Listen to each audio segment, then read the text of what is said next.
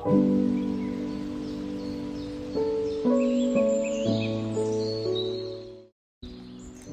everyone! Welcome back to my channel. I'm Marisa from Choosing Bliss.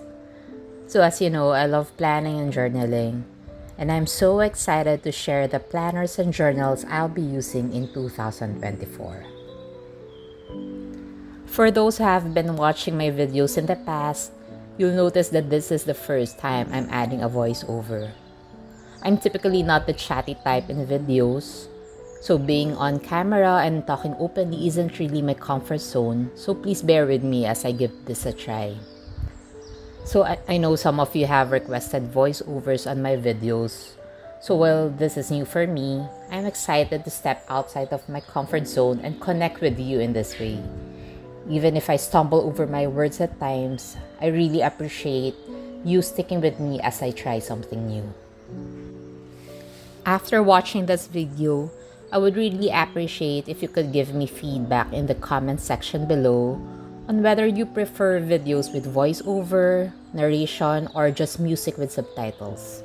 So your feedback would really help me as I continue experimenting and make decisions about how to structure my future videos.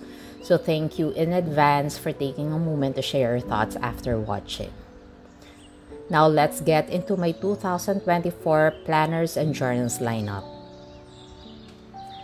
At first glance, this pile of notebook may look overwhelming, but I don't actually use all of them every single day.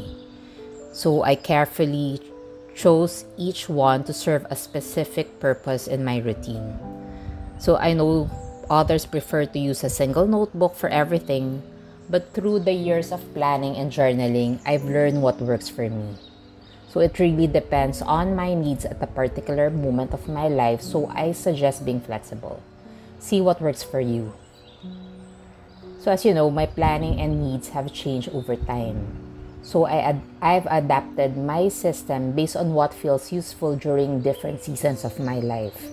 So the key is finding a style that fits your life and feels manageable. I encourage you to experiment to see which approach helps you stay on track. Try out single versus multiple notebooks, digital versus paper, daily versus weekly layouts. So I suggest being open to trying out what works as your needs change, and find that mix that optimizes productivity and brings you joy. So throughout the video, I'll explain the role that each notebook plays and how I utilize them. So let's start with planners lineup for 2024. So next year, I'll be using a combination of a digital planner and a paper planner. The bullet journal system has been working well for me, so even as my specific planners and notebooks change each year, I stick with the bullet journal method as my foundation. In 2023, I've been using the Onyx Boox Nova Air 2 e-ink tablet digital planner. So unlike a regular backlit tablet, I like that this uses an e-ink technology so it doesn't strain my eyes. It is also lightweight and portable with a 7.8-inch screen. So for my digital planner, I downloaded a free planner template that has monthly, weekly, and daily sections. I'll put the download link in the description box if anyone is interested. However, for 2024, I want to have a bigger space and different layout options for my monthly and weekly planning pages. So this coming year, I'm going to complement the digital planner with the Starbucks Casual Book Campus Weekly Planner. I'm really impressed with the high quality paper and the design of the Starbucks paper planner. So to better organize this planner, I added some tabs from Traveler's Company, which I think complement the color scheme perfectly. So I've been testing out the Starbucks planner for my December planning, and so far I'm really happy with it.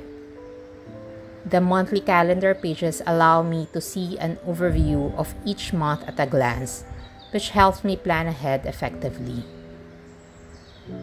And another thing I really like about this weekly layout is that it has 2-page spreads. The left page of each weekly spread is where I'll put events, appointments, or tasks that needs to be done on a specific day and time. So this allows me to visually map out my schedule in detail for the week. Meanwhile, the right page is perfect for listing my running to-do list and habit trackers that I want to check off sometime throughout the week. So by having separate pages, I can clearly distinguish time-specific events versus general tasks to accomplish each week. I appreciate how easy it is to flip between the monthly and weekly spreads to visually coordinate my schedule. So as I've mentioned earlier, I'll be using this Onyx Boox e-ink tablet for my daily pages and lists in my bullet journal system. So this digital planner template I downloaded has a great layout for the daily pages. So on the left side, there's a timeline section where I can schedule out my day hour by hour. So I like plotting out my days visually with a timeline view. Then on the right side, there's a space for the day's to-do list and additional notes. My daily planning routine involves starting each morning by opening up the Starbucks paper planner to review my schedule for the week. So I'll flip to the current week spread and check the left page for any events, appointments, or time-specific tasks written down that day. Then I'll take those schedule items and transfer them over to the daily page in my digital planner template on the Onyx Boox tablet. So for example, if I have a doctor's appointment or client call scheduled for Wednesday morning, I'll copy that to the timeline section on the digital daily page for that Wednesday. So this quick transfer from the Starbucks weekly layout to the Onyx Boox daily pages helped me consolidate my schedule into one place. So by starting my day looking at the paper planner, I make sure I don't miss anything important time for that specific day. Then marrying it with a digital daily page keeps everything in one easy spot to reference throughout the day on the go. So it's a simple routine, but using both the paper weekly and digital daily views really maximizes my organization. So the other key thing is that I'll use the Onyx Boox Notes feature to create my bullet journal collections, lists, and trackers. So I can easily organize this into different folders so I can find everything easily. So after using these planners for my December planning, I'm hoping it will work nicely as I pair my paper planner with my digital planner in 2024. So the layouts give me the expanded planning space I was looking for while still feeling organized. Next, let's move on to discussing my journal lineup for 2024. So first up is my daily journal. So this is a Leuchtturm 1917 ruled pocket or A6 size notebook. So just to give you a background, I've been using this anthropology line notebook for my private daily journaling and morning pages since September of 2022. And it still has a few pages left. So once I finish this one, I'll be transferring over to this Leuchtturm pocket notebook. So this pocket notebook will be where I do my dream journaling, morning pages, and long-form journal writing. But I won't be sharing any flip-throughs of this particular journal since it contains my personal thoughts and feelings that I like to keep private. This daily journal is meant solely for my eyes only. It will be a place for me to freely express myself, reflect, and also log my dreams. So I'm excited to move into the pocket notebook once my current daily journal is all filled up.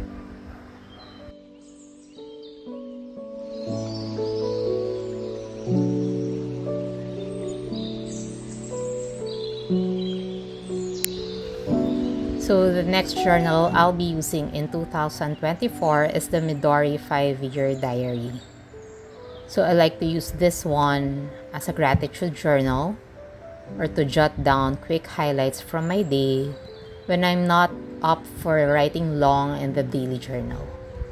So this also serves as my reference when I have time to update my memory journal.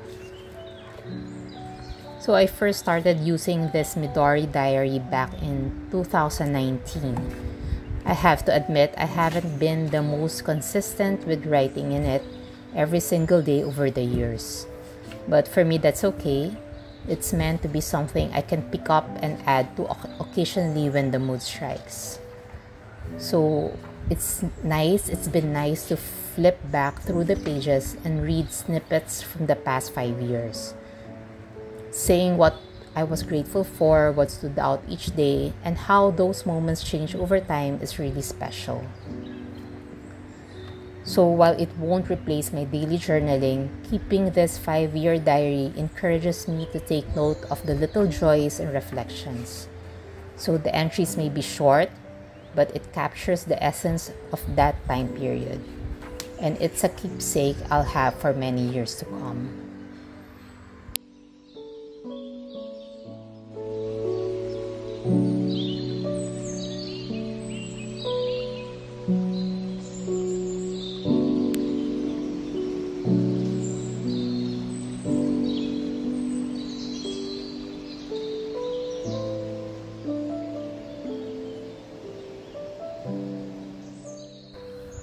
Next up is my Chic Sparrow Creme Brulee regular traveler's notebook. So this is where I do all my creative journaling. So currently there are 4 inserts set up inside. The first insert is a list of journal prompts that I can refer to whenever I feel uninspired or need some ideas to get writing. So having a list of thoughtful prompts helps me sparks my creativity. Then the second insert is my junk journal. So this is where I can let my creativity flow freely. So through collaging, adding memorabilia, mementos, and ephemera, photos, or just playing around with stamps and stickers. So junk journaling allows me to recycle materials into something meaningful. The third insert is my memory keeping journal, where I record meaningful experiences, milestones, food adventures, and other activities. So it's a way to document and treasure special memories and moments. And the last insert is for collecting inspiring prompts and book quotes.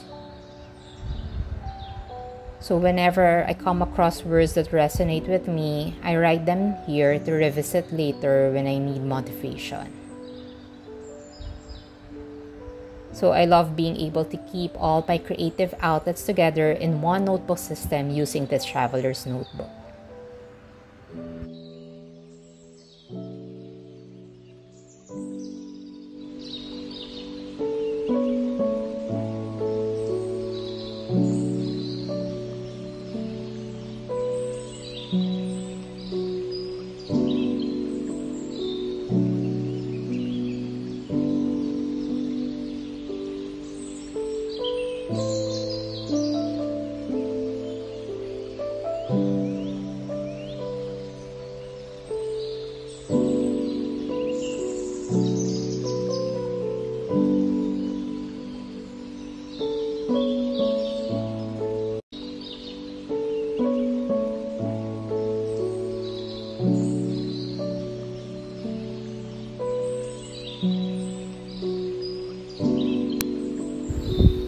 Next up is my trusty passport-sized traveler's notebook in camel leather.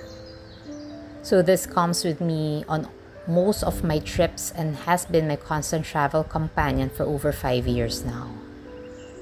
It's really aging beautifully, developing a patina and scuffs that just adds to its charm. So, of all my journals and planners, this one remains my favorite and holds a truly special place in my heart.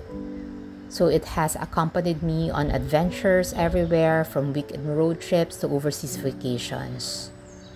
So, it carries so many wonderful memories within its pages.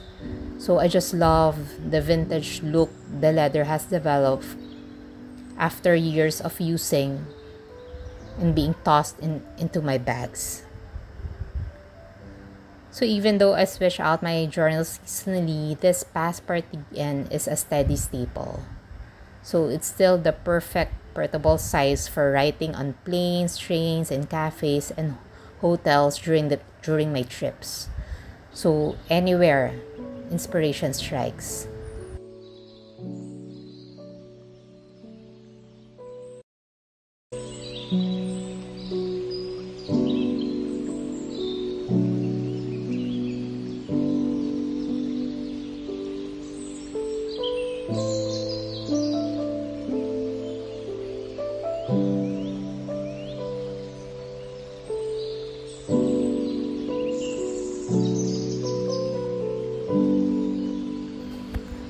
You may have noticed my Passport TN travel journal doesn't contain any photos or ephemera pasted in. That's because I actually keep a separate scrapbook style travel journal using the standard size traveler's notebook in camel leather from the Traveler's Company. So when I'm on ships, I like to focus just on writing in my Passport TN. So jotting down all the little details and memories from each day's adventures. So in order to do that, I pre-decorate the insert before the trip just with some stamps, stickers, and washi tape. So once I return home, that's when I move into a scrapbook mode. I print out my photos from the trip and then thoughtfully curate them along with the ticket stubs, brochures, and other memorabilia into my standard TN insert. So this is where I get crafty and creative, documenting the trip in scrapbook form or scrapbook style to accompany my written account in the Passport TN. So for me, keeping the writing separate from the scrapbooking allows me to be fully present in each moment while traveling. I can journal daily without distractions, then reminisce later as I create the scrapbook companion journal. So for me, it's the perfect way to capture all the beautiful memories of my trip. So that sums up my 2024 planners and journals lineup. So please let me know in the comment section what your lineup looks like or if you have any questions. I hope this gave you some ideas if you're still thinking about your lineup for next year. Thank you so much for watching.